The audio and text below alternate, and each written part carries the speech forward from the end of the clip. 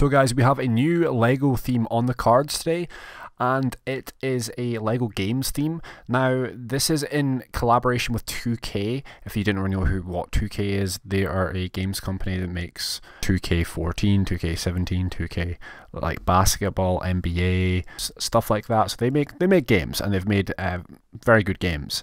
So LEGO has ended their exclusive deal with TT Games, which have just been dominating the LEGO game space because they had the exclusive games title for LEGO.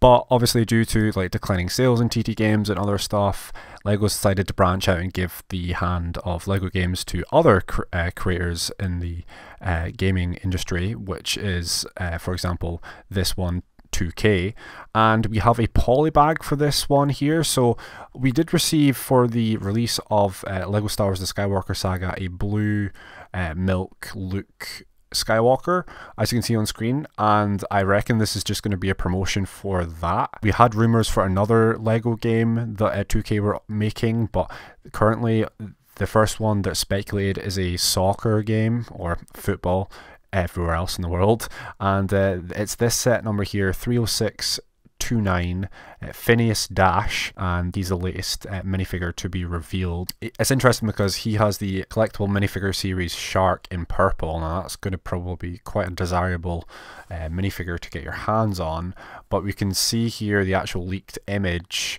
of the polybag, Aegis 6+. You can see the 2K down at the bottom right hand corner, but you can also see a leaked image here of the minifigure close up. So the minifigure is interesting. So for the badge on the top left hand corner, for that crest, it's a 2x2 studded tile. Then we have Arbon, Arbona, and then you can see there a P or something like that. And the printing is just on the front torso and the back torso. It's a blue and pink striped, and the pink matches the pink or purple of the shark there.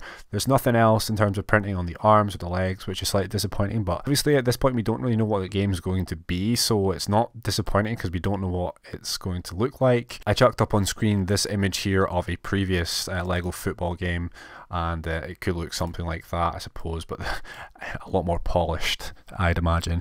But anyways guys, hopefully you've enjoyed. Like, subscribe, and hit that post notification bell. Keep updated with all the leaks and information coming to your face. Yeah, see you later guys.